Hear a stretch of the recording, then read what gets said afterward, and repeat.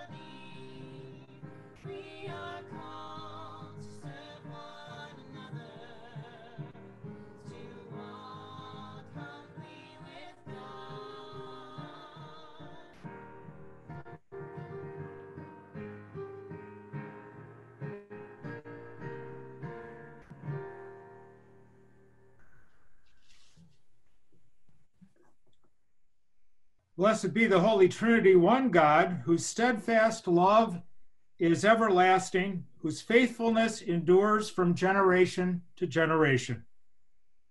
Trusting in the mercy of God, let us confess our sin.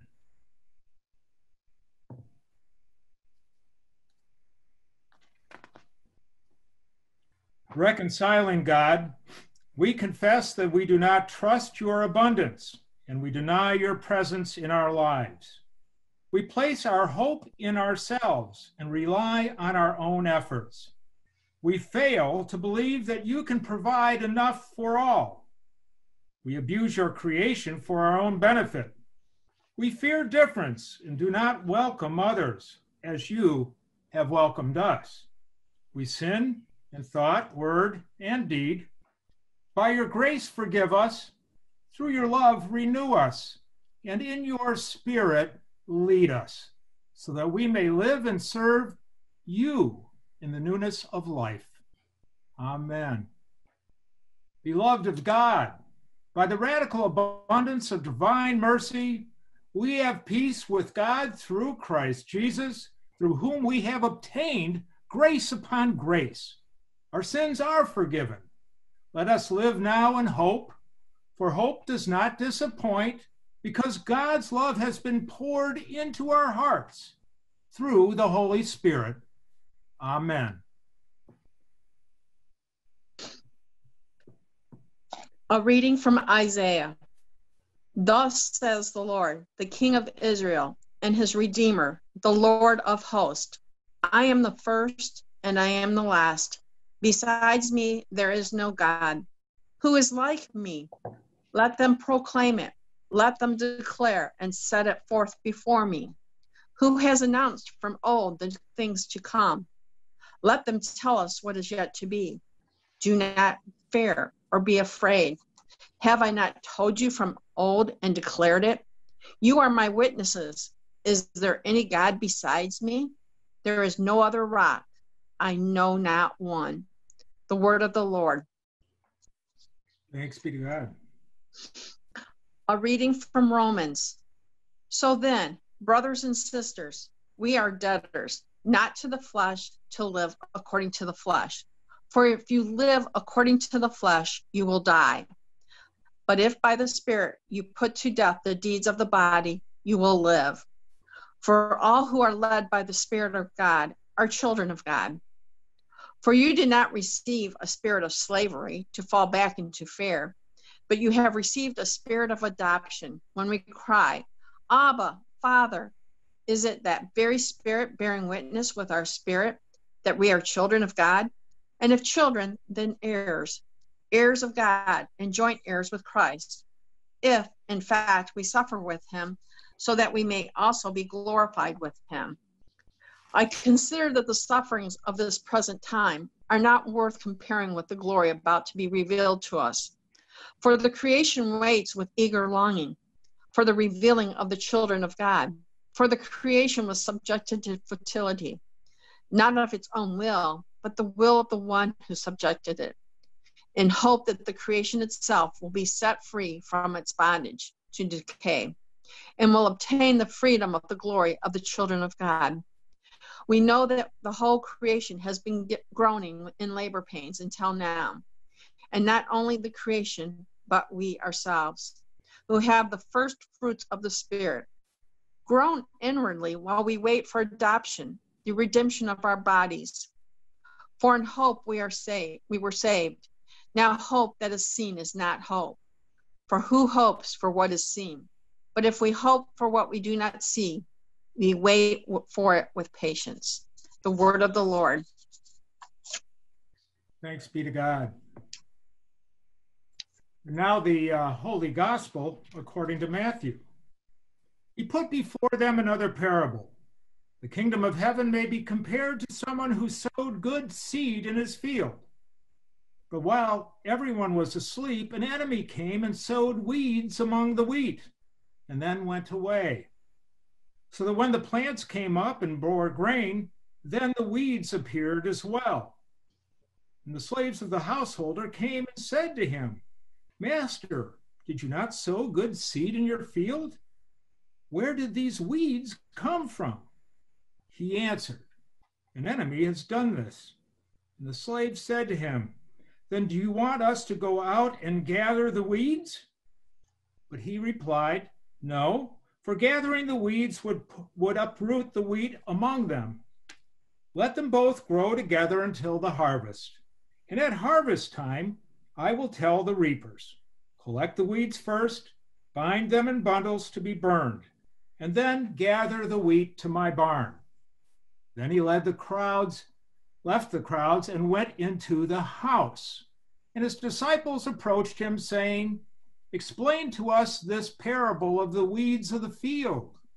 And Jesus answered, you see, the one who sows the good seed is the Son of Man, and the field is the world.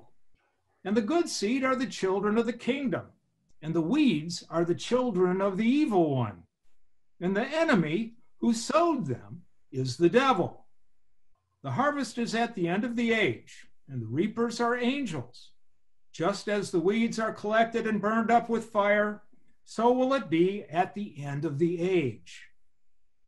The Son of Man will send his angels, and they will collect out of his kingdom all causes of sin and all evildoers, and they will throw them into the furnace of fire, where there will be weeping and gnashing of teeth. Then the righteous will shine like the sun in the kingdom of their Father. But anyone with ears, hear. The gospel of the Lord. So, over the last several weeks, as we've been exploring Matthew's take on Jesus' ministry, we've started by kind of looking at the complexity of life in Palestine at the time of Jesus, the challenges that his ministry would naturally have. We've looked at the political challenges, the economic, the cultural, the religious challenges. We've looked at the fact that even within all of these kinds of forces, there are also challenges within the actual tribe or within the community itself, how the community will take all of these influences and contextualize them in yet a new and different way. And it's within all of this, Jesus explains to his disciples that you must present shalom and recognize how shalom may be impacting all these various influences. And then last week, we look at the fact that there is also the interior life of the individual by looking at the planting of seeds in good soil. Is the soil prepared for those seeds? And the soil were meant to reflect the people of that time. Are they prepared to receive that message? Are there other distractions in their midst, conforming to rocky soil and this and that? And we recognize it's not just that easy to present shalom and to have it be received and then to move forward accordingly. But Jesus today, he raises the bar again, because even in good soil, even in soil that's prepared to receive the seed and the word, it's possible for weeds to grow. It's just not that easy. And we recognize that as the faith moves forward, as people earnestly try to take in compassion, mercy, justice, and forgiveness, and they feel that and they're moved by that, they still can be tripped up by various issues that confront them in their day-to-day life. It's not that simple to live out shalom. But Jesus gives us this framework. He gave the disciples this framework. He gives us this framework in 2020 to recognize it will be important for each of us as we walk our walk to distinguish between what is influencing us and how that impacts our understanding of faith. We do not do faith in a vacuum. And so those weeds can come in and disturb the integrity of shalom and create almost a false sense of what God's hope is for humankind. But yet we have the capacity to distinguish between the two. It takes some effort. And in part, that may be fighting the good fight of faith. Well, as we are coming to an end of 7.5 years together, I dare say we have done a reasonably good job of fighting the fight of faith. Each step of the way, we have had an opportunity to explore God's hope for each of us and to move forward in new and exciting ways. And I dare say the first step was the fact that you even accepted me as your supply, what we call a stated supply, right, Lauren? That's the term we use. I was given an opportunity by you, even though I had a doctorate in ministry and I was a consultant and had done all kinds of stuff. You gave me an opportunity to begin to explore what it means to be a pastor. You saw something in me that said, yeah, let's give this old guy a chance. And you did.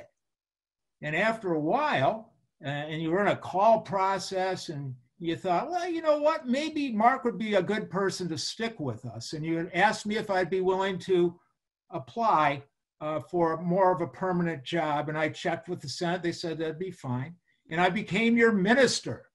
And we played around with different titles. We were having fun with it because I couldn't be called pastor. But in any event, you called me. You didn't call me, but you invited me to stay around, and I stayed around. But one of the conditions you made was that I would have to explore a route to ordination, and I did, and that happened through Gettysburg. And you were with me every step of the way. You encouraged me. We explored various aspects of ministry together. We worked together. We did some good stuff and we stumbled and we had fun, though, I think, the whole time. That this opportunity, this unique opportunity to actually give birth to a pastor in our very midst. And it happened. I was ordained. And we continued to move forward. And we've done so much good work together. I cannot put into words how grateful I am for each of you, or how much I love each of you. It's a unique situation to pastor in the church you were ordained in. There is a relationship there that is different, and it's good. And it's kind of a curious irony, I don't know if that's the right word, that I am leaving my spiritual home to pastor in my hometown. But that is, in essence, what is happening. And I am so grateful, so very grateful to each of you. You have helped me a great deal. And I dare say, I think we would agree that it's been a good relationship. It's been reciprocal. It's worked. It's worked because we decided to work it. And I think we've all grown. Now, we still have challenges ahead. We are still facing this COVID-19 thing. It's still very real, and it's challenging, and it's frustrating, and it's depressing at times.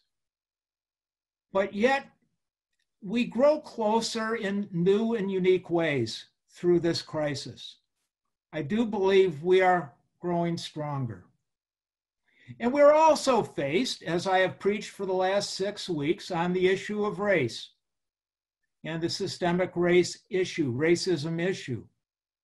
And we're put into a context or a situation where we are being invited to learn more than we've ever known before about what the injustices are in our beloved country, still beloved. And we're invited to explore that as people of faith. And those things don't go away for you, they don't go away for me, or they don't go away for any of us. But there's incredible opportunity and there's a richness of shalom that can follow if we have the desire to continue to grow and to learn. Now, you've been here before. You've gone through pastors before. You you understand how to do these kinds of things, and you're going to be guided greatly by Pastor Lauren and by the Senate and by your council as these things move forward. And I know that the gifts that you have are going to be reborn in a whole new way after I have left the building, so to speak. And I am excited for each of you for that future and for that opportunity that is just within reach. And so I don't know what else more to say other than to say that I know we have been good news. And that's how any sermon should end, is with good news. And I'm looking at good news. I'm staring at it right now. My Hollywood Squares screen, you know. And I know that you now are my home church. So, and soon I will simply be friend. And I will always be grateful that God gave each of us this opportunity to walk with him together. Amen.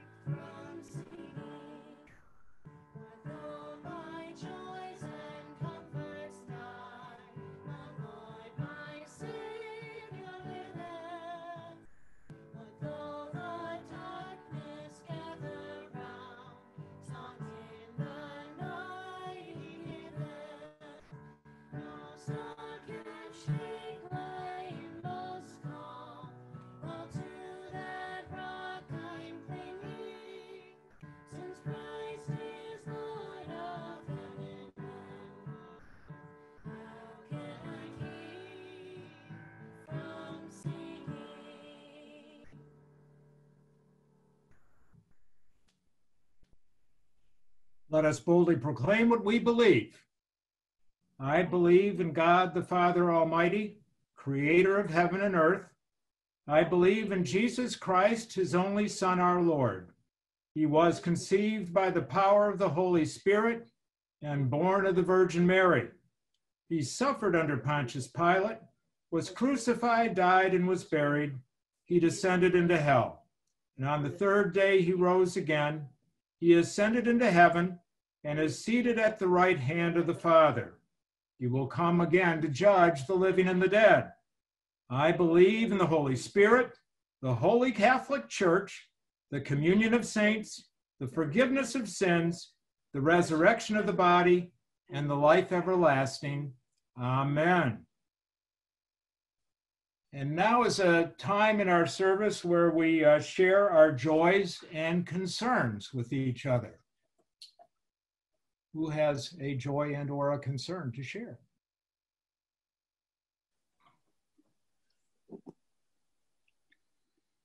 Yes, Beth has something to share.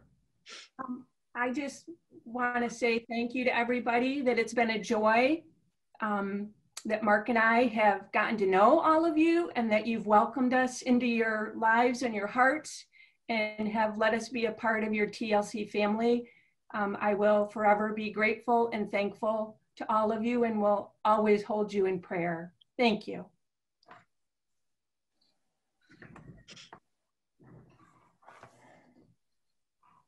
Yeah, Pastor.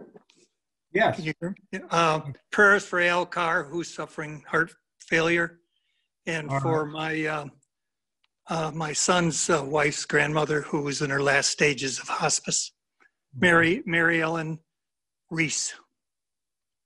Okay, Eric. Thank you.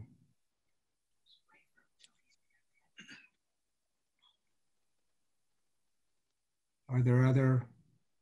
Me, Mark? Yes. As you mentioned with my father, so my father in your prayers. Also the joy this week. This Wednesday, Ricky and I will be celebrating our 15th anniversary together, which you can see is not with us today. He is helping another person with something today.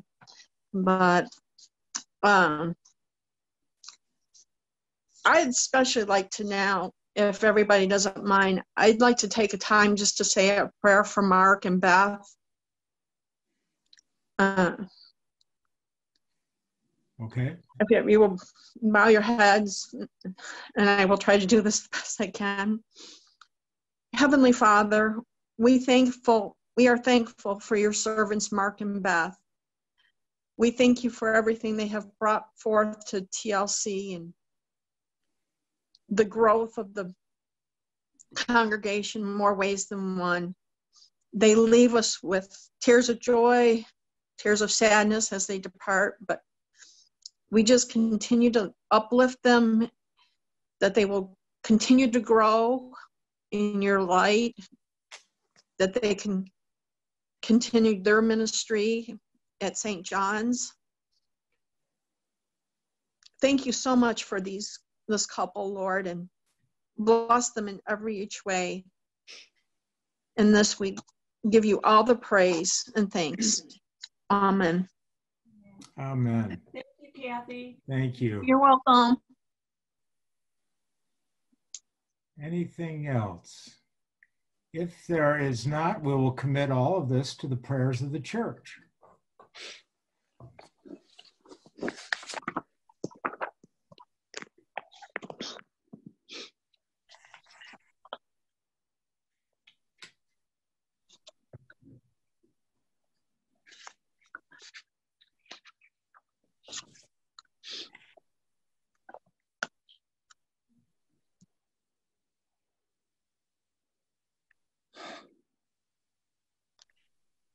Confident of your care and help by the Holy Spirit, we pray for the church, the world, and all who are in need.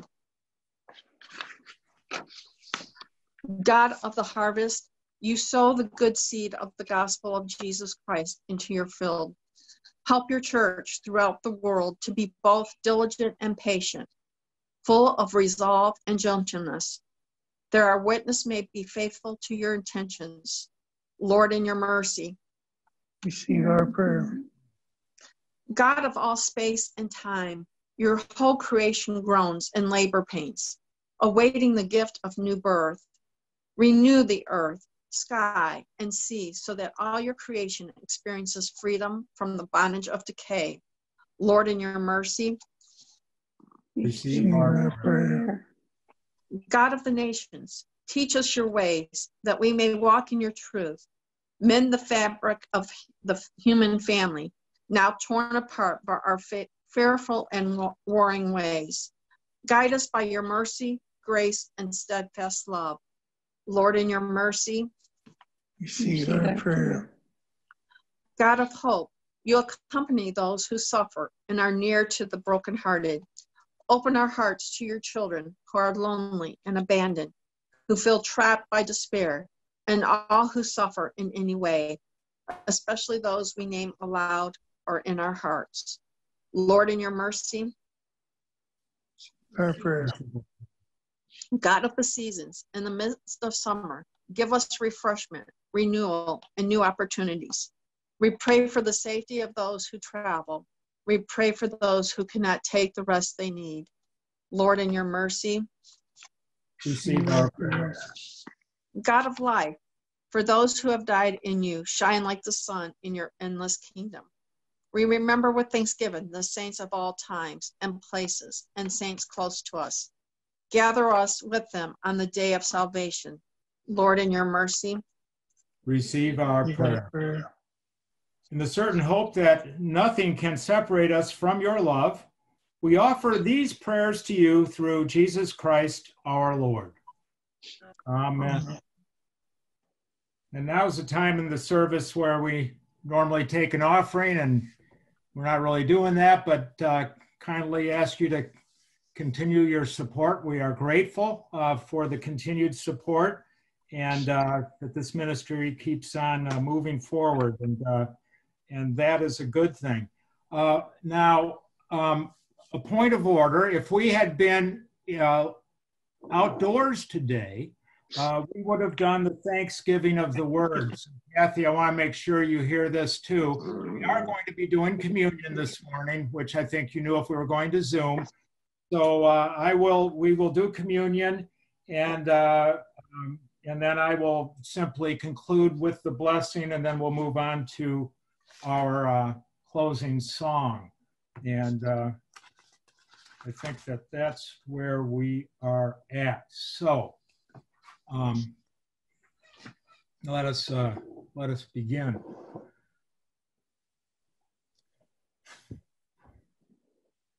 On the night our Lord was turned over, he gathered his disciples in an upper room in downtown Jerusalem. He washed their feet.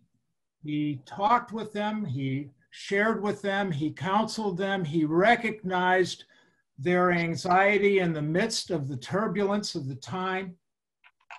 And then he took bread and he broke it and he gave it to his disciples. And he said, "Take and eat. This is my body, given for you." And then he took the cup and he said, "This cup is my blood shed for you and for all people for the forgiveness of sin. Do this and remember me." We know that with the cup and with the bread, we draw closer to Jesus Christ. And so together, let us pray the prayer he taught us. Our Father, who art in heaven, hallowed be thy name. Thy kingdom come, thy will be done on earth as it is in heaven.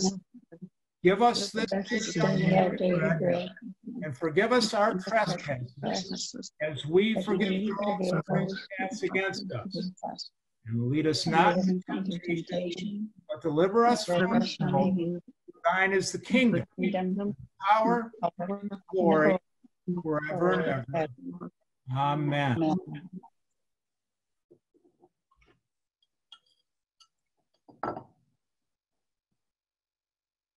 This is the body of Christ given for you. Amen.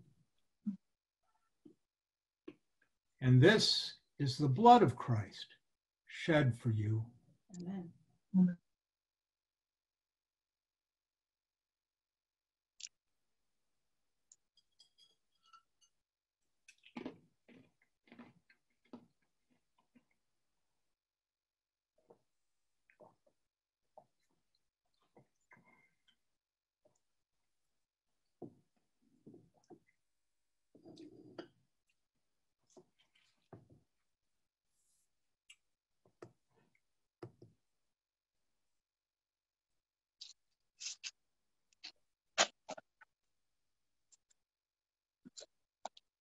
And now that we have received the sacrament,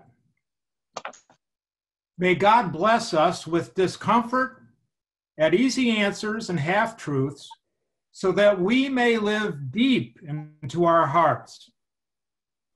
May God bless us with anger at injustice, oppression, and exploitation of people, so that we may work for justice, freedom, and peace. May God bless us with tears to shed for those who suffer from pain, rejection, starvation, and war, so that we may reach out our hands to comfort them and to turn their pain into joy.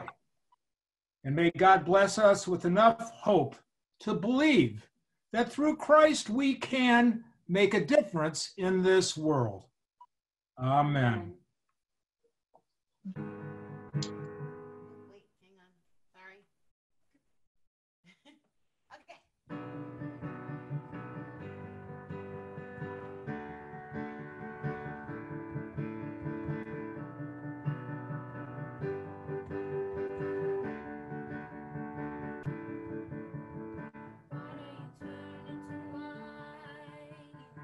Open the eyes of the blind, there's no one like you.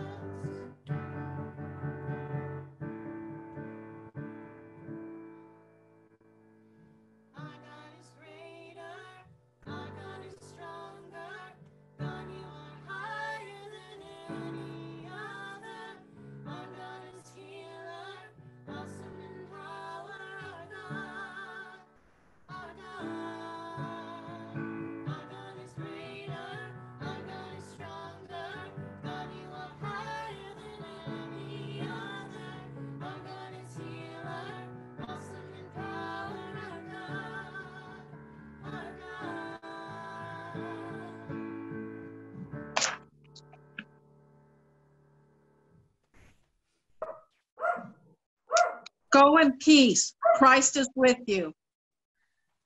Thanks be to Thanks God. be to God. Thanks be to God.